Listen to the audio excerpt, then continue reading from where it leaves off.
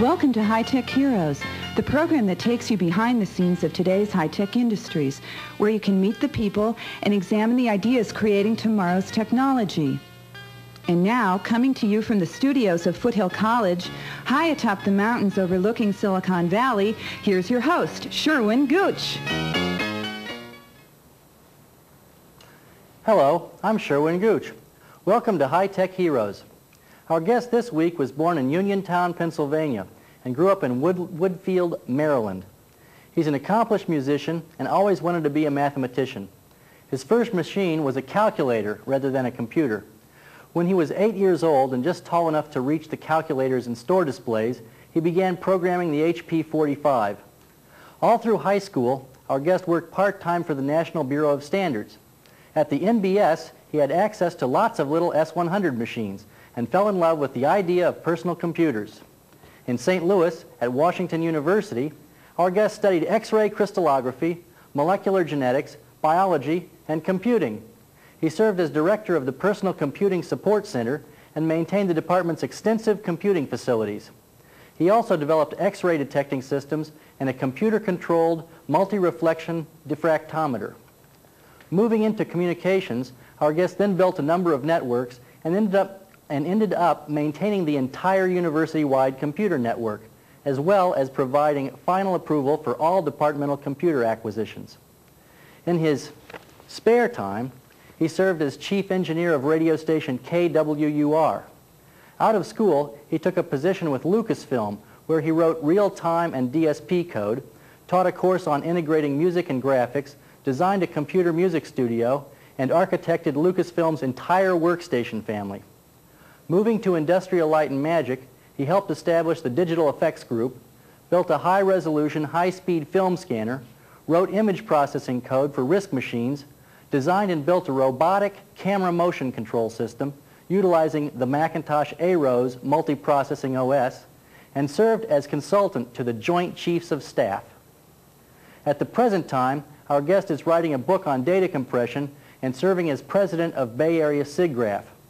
At established startup Supermac Technology, he holds the position of principal rocket scientist. So, without further ado, I'd like to welcome to our program a futurist, graphics expert, systems architect, and self-described degenerate mathematician, Mr. Bruce McDiffett. Hello, Bruce, and welcome to High Tech Heroes. Nice seeing you again, Sherwin. Yeah, great. So, what exactly is a degenerate mathematician?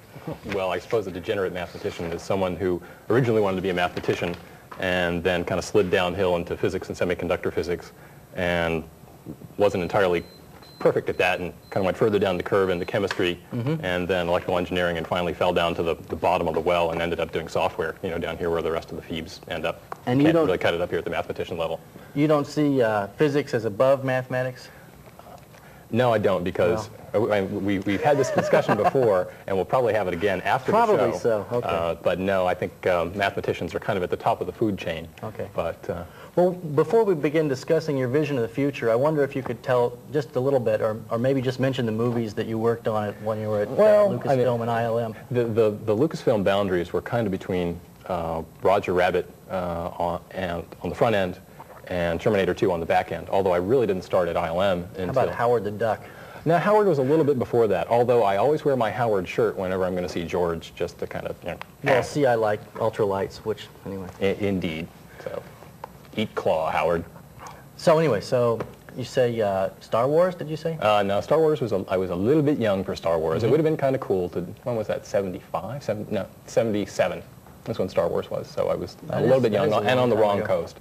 So yeah, actually that's coming up on the 20th anniversary soon, which will be the gate for when the second series of Star Wars comes out. But you've probably seen every kind of special effect there is. I mean, yeah, actually I think I probably have seen every kind of special effect there is, and after a while you get to the point where you say, okay, well, we can blow up this thing, or we can model that thing, and we can make this thing walk. Not to imply that I did everything that Industrial Light and Magic did. ILM is a closely knit group of hundreds of people who all work extremely hard and are all wonderfully talented individuals. And I would never want to claim credit for doing everything. It's very much a team effort. I thought maybe that tied in, though, with we do what we try to call content television or content-based television here, and I noticed you didn't want to especially bring a lot of special effects along. That's exactly right. One of the things that I thought about, I came to the realization while I was working there, thinking about communications technologies and media technologies in general, that things like big movies and special effects and things exploding were in fact relatively content-free. And not only that, there were a very limited class of people who could actually afford to use those kind of techniques. There aren't that many folks who can afford to build, let's say, a $250,000 train and drive it off the end of a cliff, or build a $300,000 blimp and blow it up. We could make a lot of shows for $250,000. Although we could try to crash one of the cameras later if you want to feel like you're, I mean, on your way up the movie-making scale. We'll have to ask Craig about that. I'm sure he's not really happy about that. I suppose the first thing we should do is like get a limo with some booze in the back and do too much coke and that kind of thing. So, so why did you abandon your career in show business? Because I decided that what I wanted to do was not just enable people who are very wealthy. You say that it's show business, and I think that's a very important point. It is the entertainment business. Right. It is not the important product is not entertainment. The important product is whatever you can sell to make a lot of money. Turns out that that's movies and magazines and videotapes and things like that. They work pretty well. But the essence, what drives the entire pipeline, is not, hey, here's this great idea, hey, here's this wonderfully group of talented people. It is, how much money can we make for this? For example, a movie script is, it's typically a wonderful piece of somebody's life. But in general, you look at a movie script as a stock offering. It's a prospectus. It is invest $50 million in this and get a return of $200 million. Do the writers look at it that way too?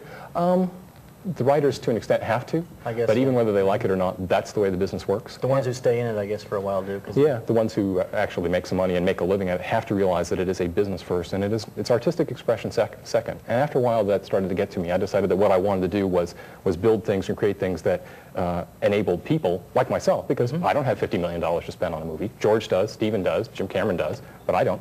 I don't think you do, unless you've been hiding it. No, I wish I did, but so it was important to me to be able to enable everyone, rather than just a few people who are already pretty well off. And so that's what I decided that I wanted to do next. So now a lot of technical people just like to play with technical toys, and you're sort of saying that you'd like to be involved with some sort of social change or something, it sounds like. I think that's exactly right. And I spent a long time playing Hermit on top of Mount Tam this summer, trying to decide exactly how to make that happen, and rather than just be involved with the next stage of techno toy, because I'd seen it in a lot of different places, and it was very exciting while I was doing it, but after a while it began to feel kind of empty or without direction. Bigger, faster, better. Yeah, can do it over and over and over again, and continue. I continue to keep my hand in that. It's not like that's not fun, but it was important to use it for the right reason, as opposed to just build the things as an end in themselves.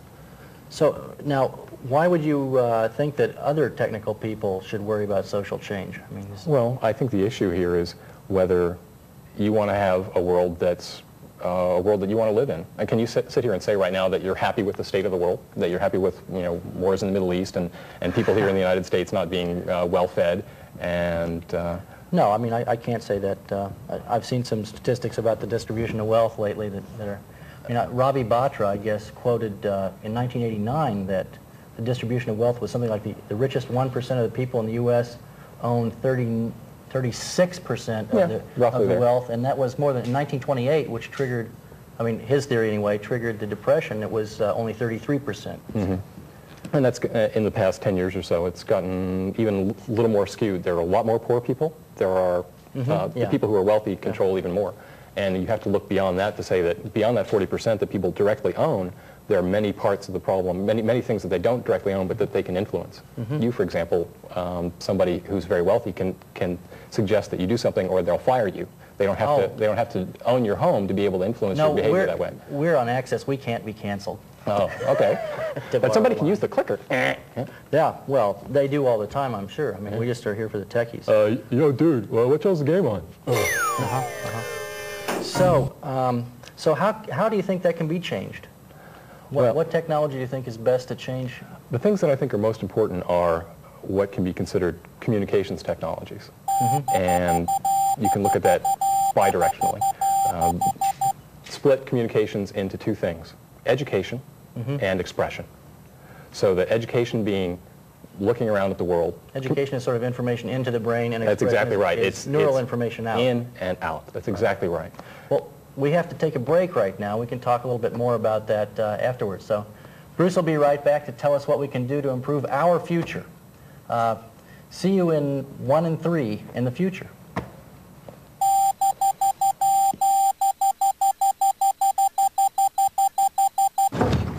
Mommy, earthquake! No, not the doorway. Enter here. Come on. Mommy!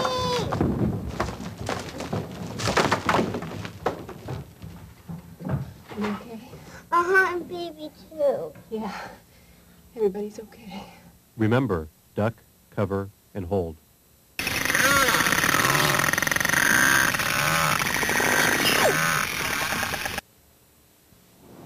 First, let me personally thank every one of you who donated blood to the Red Cross while we were over in the Gulf. You saved a lot of lives, but now we need you again in our civilian lives. Because the Red Cross is now experiencing a shortage in our area, giving blood now is just as important as it was then. Maybe more so. Blood is needed now, more than ever. Contact your local Red Cross today. Welcome to the future. We're glad you made it. Today on High Tech Heroes, we're talking with Bruce McDiffett about the technologies he thinks will most improve our collective future. And I guess right before we went to break, you said you think that communications technology is probably the most important thing. Yeah, I really do. I think it provides, it's the key. It is that will allow us, you and I and everybody else here, to actively change our world. What will give us enough power to be able to do that. Yeah, you know, I think it already has. I really believe that the VCR is what caused the downfall of, you know, Russia, of the USSR. Because, you know, all those people who were so high in the Politburo were the ones who could afford VCRs first, and then there was a whole underground network of, you know, Clint Eastwood fans and stuff. And although that's not real USA, you know, I mean, the Hollywood image is so much closer than than nothing at all. It gave them some ideas, I think. Yeah, I agree. That may have had some part to play. That brings up, I wanted to bring along a piece of technology that I think is maybe one of the most revolutionary, if not radical and powerful pieces of technology that I've seen. Uh-huh. And I think probably it's not going to surprise anybody. What it is one of these guys. This is, if you want to take a look, this is all that it is. It's a Handycam, an 8mm portable VCR. Very nice. The great thing about this, not to, you know, In fact, I'll put it on the slide where you can't see the brand name. In fact, in episodes 35 and 36, we used, I think, the same model. Is that Wow. the same as yours, Ducky? Yeah. The important thing about it, think about this. This is making news today. Look at as we tape, the Rodney King trial is going on in Los Angeles. Mm-hmm. People are actively changing the structure of the police department, their relationship with their social power structure, because of stuff like this. If that tape hadn't been made, and I'm sure everyone has seen that tape, and there's no reason to go to a violent, episode here to play it over again. Right. If that tape had not been made, Rodney King would be in jail for resisting arrest, and that'd be the end of the story. Mm-hmm. But because somebody had one of these, things are wildly different. That's one person with one little piece of communications technology. Same thing's true if you look at what was going on in China, in Tiananmen Square. Great videos coming out of there as well. For a while. For a while. But, yeah, well, the thing that amazed me about the Rodney King video was that it didn't upset any of my black friends. The black community said, oh, that's so. That's the way things always are. And everybody else was just up in arms. One of the things that I would want to talk about tonight is how you view the world is very much dependent on the amount of information and the kind of information, where you get it. Mm-hmm. Your perception as, well, if we're in the Bay Area right now, our perception of the world here is quite a bit different than if we lived in Central America or Southeast Asia or even in Europe. Absolutely. Absolutely. I mean, even your language determines what you can conceive. Mm-hmm. There's even an effect called the Weberian effect in linguistics, which says that certain things cannot be communicated between people who speak different languages. Yeah, that's exactly right. But for those of us who are speaking English right now, we'll try to take the approach that we'll change our own world first. At least that's how I want to look at it. Mm-hmm. And then if we can propagate those changes outward. Spent a lot of time thinking about wanting to change the world. It's a really lofty goal. Great, I'll make the world better. Well, it's a difficult thing to just do one afternoon. Hey, I'm going to fix the world today. All right. So what do you advocate? Well, what I advocate is, to get back to the notion of communications technologies, we're at a point let me back up and talk a little bit about how information flows in our society. Fine. If I can draw here for a moment. Absolutely. This being a very much techno-retro kind of show today. Well, rather than drag along a whole bunch of whizzy special effects or whatever, if you want to see that stuff, go to the video store and rent it. It shows that we're not gadget freaks here. Exactly. We use the technology that gets the job So I won't done. even use, well, I could try to use my left hand and pretend I'm artistic, but instead I won't. Right now in our society, the way information flows is from the top down. Start at the top, and you've got some TV station, or a newspaper or whatever. And that kind of propagates downward through levels. And we end up down here at the bottom with somebody like me, sitting at home, watching High-Tech Heroes. Great. Right? You have somebody up here at the top, some wealthy person who owns the TV station, Right. who actually decides what it is that gets broadcast. Well, how does he do that? Well, one doesn't have to explicitly hang out at the station and say broadcast this or not broadcast that. It only makes sense. I'm only asking people to use their intuition or knowledge about technology to see that this kind of system is in fact going to enforce or reinforce or promote the values of the people who own TV stations and newspapers and other things like that. Clearly, folks who own a television station aren't going to broadcast scathing exposés on how the television station is in fact misleading people or only I playing was part in a situation in the South once where one of the state governments was giving special grants to one of the Keep going. It's okay. computer I'm paying companies. attention. One that actually is known to have given the largest overseas bribe. It's a record-setting thing, and went to the newspaper about that, and they said, well, we spend most of our time deciding what we can print, not what should be printed. So. That's exactly right. Okay, so this is the guy at the top. This is the guy at the top, or set of forces. It's not like one of the things we've discussed is how there doesn't have to be direct intervention, nor does there have to be any kind of collusion between the people who own the television station and people who run the government and people who just generally own businesses. There does not have to be any kind of conspiracy in order to be able to determine what happens here. The fact that these people have similar interests, I mean, a TV station or a TV network may cost you billions of dollars to obtain. Clearly somebody like that has an interest in maintaining their investment.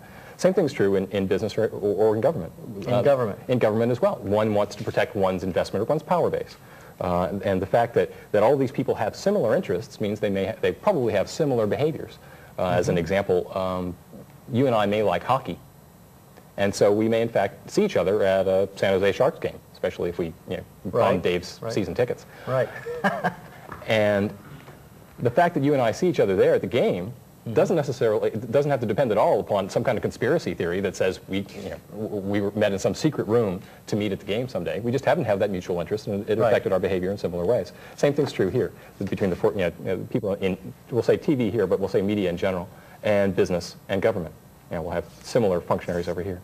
So you think, well, let me ask a question. Sure. So hypothetically, it might be the case that the people at the top wouldn't want people to get an education so they could understand statistics, because if they did, they would understand that how much percentage of the wealth 1%. Oh, indeed. That's absolutely right. And they might also understand that the income is not wealth. And the way the system works with people up here at the top actually telling you and me what to do, not necessarily, like, as I said, not explicitly saying, go to work today, Sherwin, but you have to go to work today, Sherwin, or you eventually don't make your rent or your mortgage, or you can't buy food. So it's not as if or you end up in you're prison. completely free to make that choice, or you end up in prison. There's another good one. You and I are down here on other parts of the world. We're very separate. We don't have there's no way in this communications model where information flows downhill. Okay, so what technology do you think is best to work on? I mean, what's the most effective thing that people could work on? Okay, well, I think the effective things for people to work on are we need to wait for the day when we'll assume that the telephone company or some kind of large company like that is going to install, we'll assume fiber, point-to-point fiber. Yeah, in fact, HUD mentioned that they installed the fiber cable behind his house last week. Well, that's great. So HUD's part of the way there. Yeah. It's not there for me yet, but when we're to that point, we'll actually have broadband connection from person to person to person. What I want to say is I don't know about person to person. Well, from person to switch to PBX, right? Well, at that point. But if the PBX technology can in fact either packet switch or broadcast. Okay, so to borrow your diagram, I mean, there's a guy here, he's got fiber, it goes into some office, and then it comes back. Something like that. Or it goes up a tree structure like this to eventually gets back to the point. You don't care where, as long as they're virtual circuit connected peer-to-peer. The model that you want to implement is not top-down, where, I mean, this is a bottleneck. Everybody in engineering knows what a bottleneck is. And what happens, information gets filtered here. You don't hear stuff at this point I mean, you don't hear stuff that's very contrary to the interests up at the top coming through this pipe. The only way you get stuff like that is down here at the bottom. So in fact, the model that you want is not everyone separated this way, because these people down here are also very separated. You and I, even though we live on the same block, we watch the same TV stations, we read the same paper, we have very little notion of what it is that we have in common, the interests that we have. Instead, what we really want to have in terms of a communications network is some kind of, this is a very poor polygon. I'll draw a polygon here. Stop. Stop. Okay, all right, you get the idea. The point is that you want all the diagonals of the polygon connected. You as a person want to be able to talk to everyone else. And the same thing's true for everyone else in your octagon of friends. And the telephone system works this way. The telephone system works this way to an extent. However, it's relatively low bandwidth. And the problem is it's very much human limited. You can use the telephone to say, hi, I think this ought to be changed, or what do you want to do with your life? What's important to you today? Well, now the telephone actually, if we talk about bandwidths, Shannon says that human speech contains 10 bits per second of non-redundant information. So that's pretty low bandwidth. And possibly even less than when you listen to what we're saying tonight. Yeah. Hey, Sherwin. How about those Niners? Huh? So anyway, back to this model here. If we can come up with a system like this, a communication system, what it means is that if I'm sitting over here, I can get input from anyone, and at the same time I can express my views to anyone else in the world. This kind of model, which is very soon, will be arriving very soon. We're seeing parts of it in separate places in the country and the world. Well, I hope so, you know, but now HUD and I and a lot of other people around have tried, we call it tilting at the big system windmill, have tried to build these big time-sharing systems or even just big database sharing systems. And, you know, something there is in nature that abhors this system. It can't be built. I mean, and not because it's a technical problem. It's not a technical problem. Indeed, it's not a technical problem. What it is, it's a systemic problem. The reason the system works the way that it does is that I mean, it's built and refined and it's been evolved so that it supports its current structure. Right. And it resists changes to that structure the same way that any other animal resists attacks. You know, if you talk about things evolving, technology it's very evolves hard to see the attacks, if there are attacks. It's very hard to. Indeed, it's somehow the funding doesn't come about. It is very, very difficult to see, and one of the things that it's hard to do, and why I wanted to step back from using gadgets tonight was that I wanted to ask people to, instead of thinking about gadgets and what's the latest techno toy that helps me change the world, is it a phaser? Oh, that'd be cool. Zap, you're dead. That's not what you want to do. Well, I'd rather be on stun. Right? Yeah. Anyway. Just talk to people for a while, Sherwin. It has the same effect. We'll edit that out later. Anyway. So you're talking peer-to-peer communication network, no matter how it's realized. Yeah. If I can just finish that one point, what I'm trying to get people to do now is instead of using or thinking about strictly technology, to use their brains instead, and try to look around and say, well, why are things the way that they are? Step back, rather than take your nose away from the grindstone for a moment, and think. And try to really analyze something the way that a high-tech hero would, as opposed to a high-tech wonk who goes to work and does the same old thing every day and comes up with a new widget every couple of years, which is really cool, but doesn't really change the overall rat race of going to work every day to build a new widget every 3 years to try to make your stock go up and sell a car so the guy who owns the company can buy a Ferrari. Okay. It's okay. They'll run it in slow motion and play it back over and over again. I'm kind of lost here, but hours and hours of family entertainment. So what do you think is like the most important technology to work on? This communications technology? This kind of stuff. Are we talking ISDN here? Indeed, ISDN will help us. The reason I wanted to use a model like this is I want to tell people where we should go. These are the kind of systems that I think we should build, because what they do is they give us leverage. Here, we don't really have any leverage. Here, we have the ability to mobilize forces, to at least to have some kind of open discussion and come to some consensus as to how we want to make things different. One of the reasons that things never change from this is that it's very difficult for people to get together and decide how they would want to change anything. You've got a couple of people, maybe you and me, maybe HUD and maybe Dave, hang out and we say, oh, we want to do this, but compared to the 4 billion people in the world, we don't really do very much. A system like this, we can actually get together and filter stuff. Well, I hope so, but we have had another problem too. A lot of us who built big systems were associated with universities, and we found that there were great discussions that went on there and a lot of education. But then when we got out in the real world, I compare it to ham radio versus citizens band. Not that the information is any lower, but it's not of as high a quality. And in fact, HUD and I, for example, got so frustrated with the whole thing that we decided, well, if we're the only people who want to source information, then we'll use the existing networks, like the television distribution system, and that's part of what we're doing here. The only problem with that, and I applaud you, I laud you for that, because it's an important thing. Access cable is a step in the right direction. The problem is, only very few people have access to a facility like this one. I mean, it costs a lot of money. You have to know people. You have to make a certain commitment. If someone isn't in the right area, they're not in the Bay Area, they're just at home, but they have something important to say, they can't just go out and roll their own cable TV show. So this is indeed motion in the right direction, but we want to extend it so that you don't have to leap as high to do your own TV. You can do your own TV at home, broadcast to cable instead of being on cable here in the Valley, just be able to plug it right into your wall and send it out. Now, of course, you're going to need intelligent agents to be able to help you in this endeavor. Right. So we've got about half a minute left. How can you sum up here? Wait a second. You misled me completely. I thought we were going to work through this. All right, let's lead things together. One of the things I want to point out are, here's a really cool book. This book is titled Manufacturing Consent, The Political Economy of the Mass Media. It's by Edward Herman and Noam Chomsky. This is, heavens to Betsy, we're actually going to read something here in Silicon Valley. We've got to go. We got to, yeah! Sherwin! Well, thanks for watching High Tech Heroes. Be sure to watch High Tech Heroes again next week when we have a surprise for you. Au revoir. I don't understand. I mean,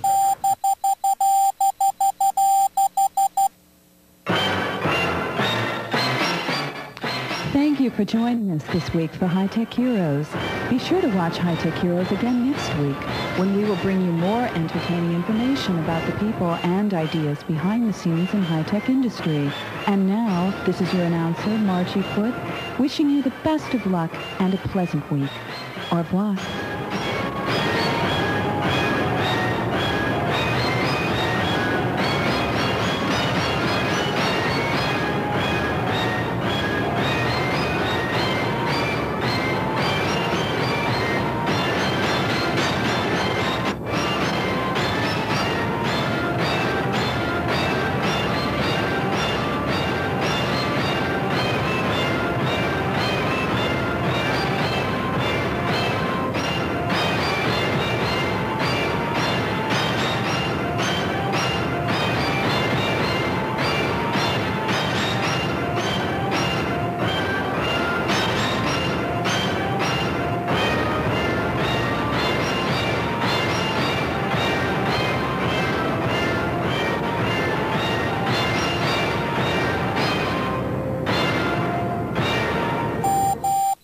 This episode of High Tech Heroes has been made possible in part by grants from Linksys Corporation of Lafayette, Indiana, Kinetic Microscience of San Jose, California, Behind the Scenes Software Incorporated of West Lafayette, Indiana, and Cybernetic Arts of Sunnyvale, California.